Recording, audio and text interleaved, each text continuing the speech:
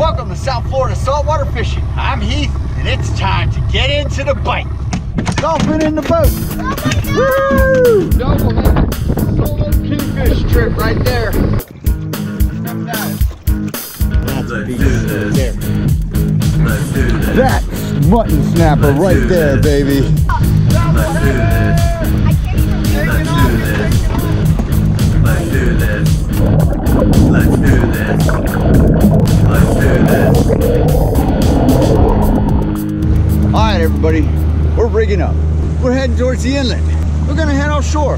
What we're gonna do is a little bit of an offshore, hands-on planer trolling seminar. We're gonna go over the basics, the tactics, the how-tos, the bait, the gear, the line. Hopefully, we'll get into that bite. Before we get into this though, if you wanna learn more about fishing, grow as an angler, or just see some great and exciting offshore fishing adventures, you can start by hitting the subscribe button. And don't forget to turn on the notification bell so that you won't miss a thing. On the boat with me today, I got the one, the only, the fish slayer, Avi. All right, everybody, it's a beautiful afternoon. We got a slight breeze from the east. We're fishing till the sun goes down. You know what that means. We'll see you out on the water.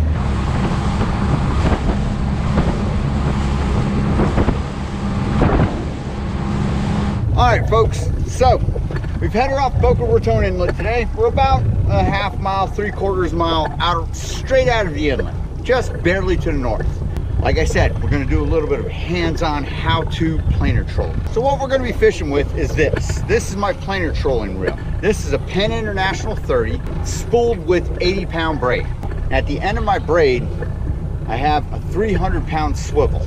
If you're planer trolling, you want to try to do it with braid. Monofilament is constantly stretching and retracting underneath the current and the waves and the wind conditions. Braid doesn't give. It's always taut. It's always under the same tension as with whatever your boat is going with. So it makes your planer react properly and dive and stay pretty much at a consistent depth instead of bobbing and weaving and acting erratic, which can seem a little bit unnatural and possibly decrease your hookup ratio. All right, 300-pound swivel. What we're going to do is we are going to hook this on to the ring of the planer. That way it makes it dive down properly. So that's the first step, is to hook your main line swivel onto the ring of your planer. Next thing we've got is our leader.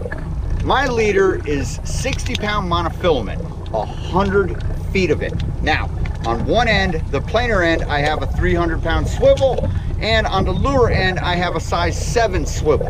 What we're gonna do is we'll take the 300-pound swivel, which is the planer end, and we're gonna hook it to the plate of the planer.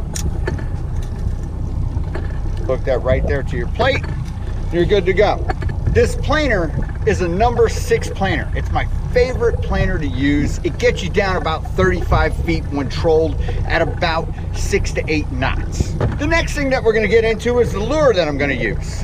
This is my strip bait lure of choice that I've chosen for today. What it is it's a sea witch in the color blue and purple. So I've had a couple of folks ask me, hey, where do you get that sea witch? This is from the company Sea Striker, but it's not called a sea witch on their website. It's called a ballyhoo duster.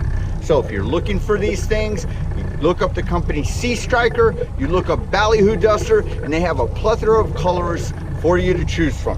And then our trailer lure is a Billy Bait mini turbo slammer in the crystal color. I have customized this lure.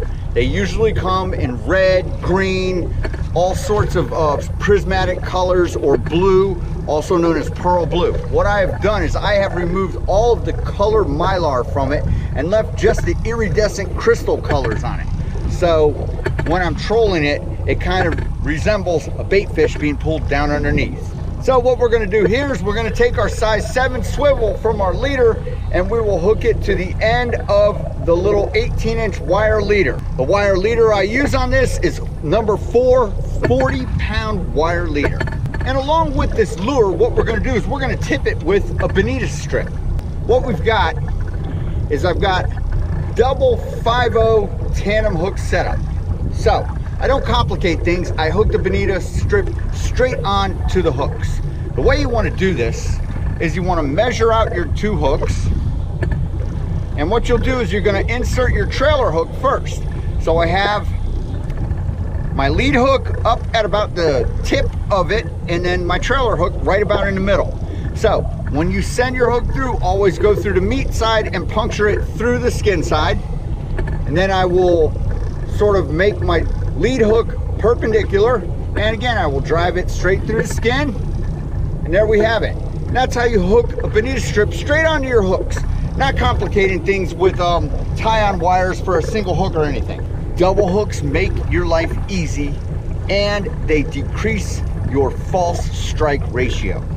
Okay, so there we have it. We're all rigged up with our bait. We're gonna get ready to plop this bad boy into water, start pulling him at between 6 and 8 knots, see if we can get into the hookup. We're in about 132 feet of water. We're gonna head east, drop the planer in the water, head out to about 200, 250, smooth S-shaped curves in and out of the deep ledge of the reef. See if we can find someone to get into the bite with. And if we find that bite, we will know what depth the fish should be at, and then we can kind of localize our search to that area. All right, so here we go. First thing we're gonna do is we're gonna pitch our lure in the water. And we're gonna wind off our hand line 100-foot leader. Takes a few seconds, but if you're organized as you wind your leader on, you should avoid all beagles. All right, our leader is out. Drop the yo-yo. Now, we're gonna drop the planer into the water, and we're gonna set the rod in free spool. So the thing about trolling with braid, with a planer, is that braid is sensitive. You have to learn the ins and outs of planer trolling with braid. Any resistance from your lure when you go to set it initially will cause your planer to trip. So you're gonna have to slow down your RPMs, slow your boat down, let that planer nose start to dive down so that the ring goes up into the proper position, and it will set your planer and it will start diving. Another thing to consider, you've got a 100-foot leader out. You don't want to let out 300 foot of main line. You want to let out about 100 to 125 feet of main line. That way your planer has enough line to pull out to the proper distance and dive down properly. All right, so we've got our enough main line. So what I've done is I put the boat in neutral so I can get a little slack in my line, make sure that the planer is diving down. All right, once I think I've got enough slack out, I'll lock up the reel, and we're gonna slowly ease the boat into forward. If you see your rod bend over like this, like a parabolic bend to it, that's how you know your planer is set. Put your click on, you're gonna tether your rod to the boat. Don't ever forget to tether your rod to the boat. If you get a nasty recoil on it, you could lose your whole setup. All right, we are up and rolling. Penn International 30 with the 80-pound braid, parabolic bend in the planer trolling rod. We know our planer is set. We're in about 177 feet after getting set up and getting the planer out and set and rolling. So, like I said, we're gonna make smooth S-shaped curves, see if we can find us someone. We've got about a couple of hours till the sun goes down. Good time to get that afternoon bite. All right, so as we're trolling along, what I want to explain to you is we've got this parabolic bend in this rod. That means our planer is set. When a fish strikes, one of two things will happen. One, it'll be a big enough fish to zing out the line and keep pulling line. Scenario number two, if the fish isn't big enough, like it's a juvenile sized kingfish or something like that, this parabolic bend will release and the rod will look more straight up than it is. And then we'll know we've got a fish on it. We'll retrieve our line and see what we got. And that's just a little bit of understanding of what's gonna happen as we're trolling along and looking for the bite. All right, it looks like we just got hit. All right, pick up the line. All right, put that down in there, wait, right there. All right, hold up there, there you go. All right, reel, pull back, reel on the way out. All right, we got Abby on a fish. So, when you're planer trolling and you get the hook up, if you can, always want to head out to sea. You don't want to ring the dinner bell for the sharks. We're going to keep the boat and slow forward. Not too tight. Reeling in braid can be difficult. You having fun, big guy? I am. All right. Get yourself situated. Pull back. Remember, you got to pull back. Reel on the way down. Stand straight up. It's okay. You can stand up. There you go. So what's going to happen is Abby's going to wind up to the leader. Once he gets up to the leader, we're going to hand line in the fish. See if we can get him on board. Once he gets to his planer, we'll see what happens. Oh, he's putting up a little bit of a fight against him right now. There you go. Up. Keep your balance, big guy. Don't rush it. Don't rush it. There you go.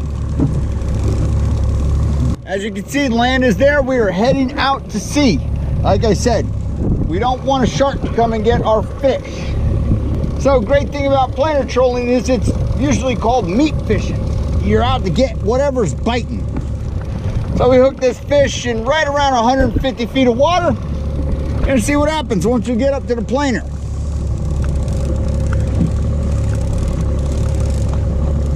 Okay, here it comes. Here it comes. All right, so we are at the planer. All right, here you go. That's it. Stop. All right, so I'm gonna have Abby go on ahead and go sit down, big guy. We're gonna see, wind up on the planer just a little bit. Here's what you want to do. Whenever you get a fish on a planer and you are hand winding it in, you always want to let your leader loop out back of the boat. You don't want to lay it all down on your deck and make a big bird's nest jumbled up mess of it. In that case, that's what you do. You might not be able to reuse it because you'll have a big giant tangle. So we're going to take our time. We're going to hand line this fish in, see what we got. If we need to gap, we need to gap. Taking our time. Like I said, this is one of my favorite parts of planer trolling like this is the hand lining aspect of it. It's literally man versus fish time.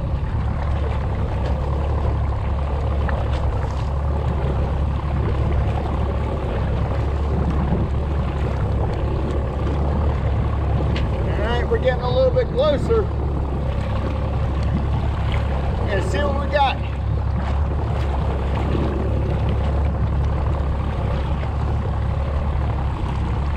Planer trolling at its finest. This is what it's supposed to do. All right, I see the fish coming up. Gonna see what we got. Looks like we got a kingfish. See what happens when he gets up to the boat. How he's gonna react.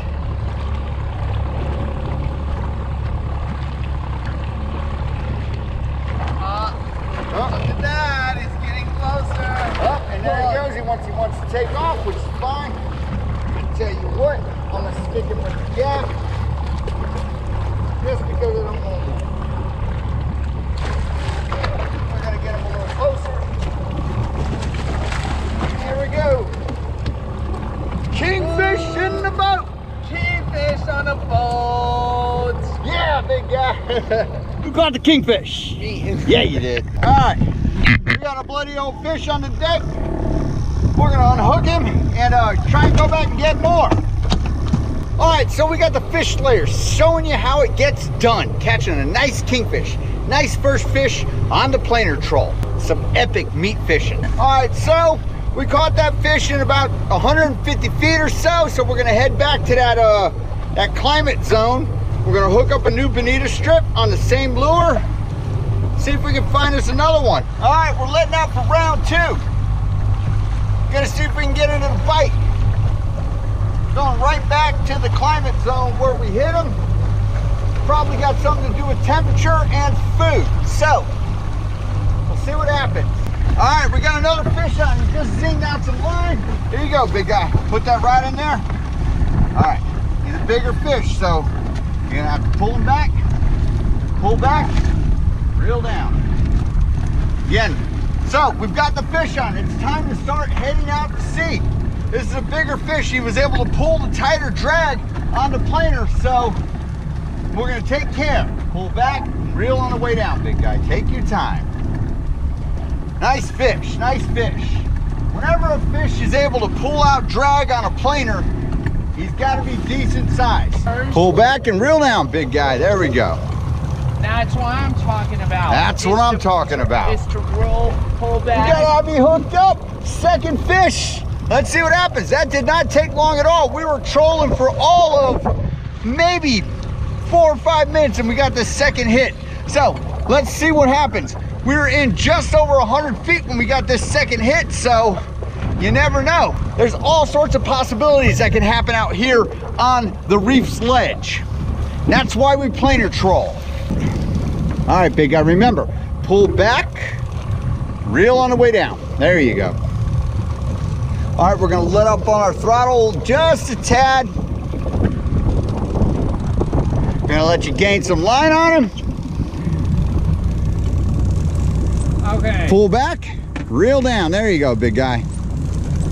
All right, we're gonna put some forward momentum. You always wanna keep forward momentum when you've got a fish hooked from the troll. When you hook them initially, those hooks make holes in their mouths. They're elongated holes, they're not perfectly round circles. You wanna keep that line tight, that way the hook keeps pulling against that hole. If your fish does death spirals or anything, he can get off at the last second, and that is entirely not what we want. There you go, pull back and reel down. All right, and again, once we get up to the planer, we're gonna have Abby sit down and we're gonna hand line this fish in. Pull him up. There you go. That's how we do it.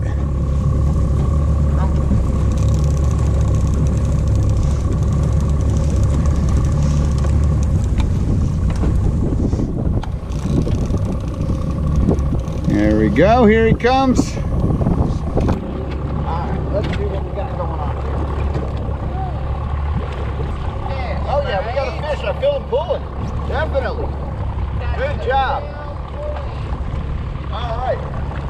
Feel him pull. Aside from heading offshore, I want to make sure I got my drag set light enough so if he decides to take a run, he can. It's a fairly meaty fish. Like I said, he was able to take a run on a planer, which is good. I feel some head shakes, so we'll see what happens when we get up to the boat. I don't want to speculate what he is, but regardless, it's a fish. Here we go. Oh, I see him up at the top.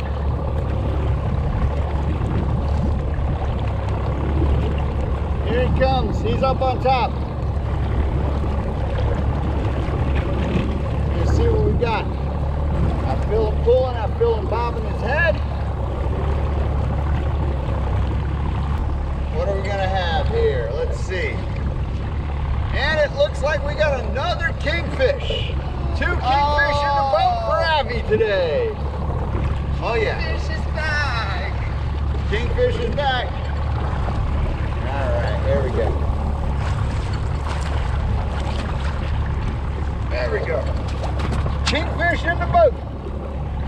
Nothing like 2 kingfish for 1 angler on an afternoon trip. Solid fishing trip today for the young South Florida angler, also known as the Fish Slayer. Okay folks, so I want to explain exactly what happened today. We said we're going to go offshore, we're going to do a little bit of planer trolling.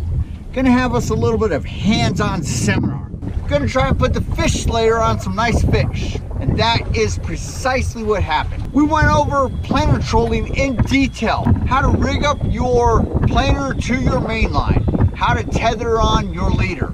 How to hook on your lure. What the lure is made of and how to rig up a bonita strip onto a strip bait lure. Then we pulled it around for a little bit and luck was on our side. We got not only 1 fish, but we got 2 kingfish. Needless to say, we had an epic fishing adventure. All right, folks, that about does it for this episode. Hope you had fun. Hope you enjoyed. And I hope you learned a little bit about how to do planer trolling. And I hope you enjoyed watching the Fish Slayer on an epic day of kingfishing. Till next time, South Florida saltwater fishing, going wherever the cool wind takes us.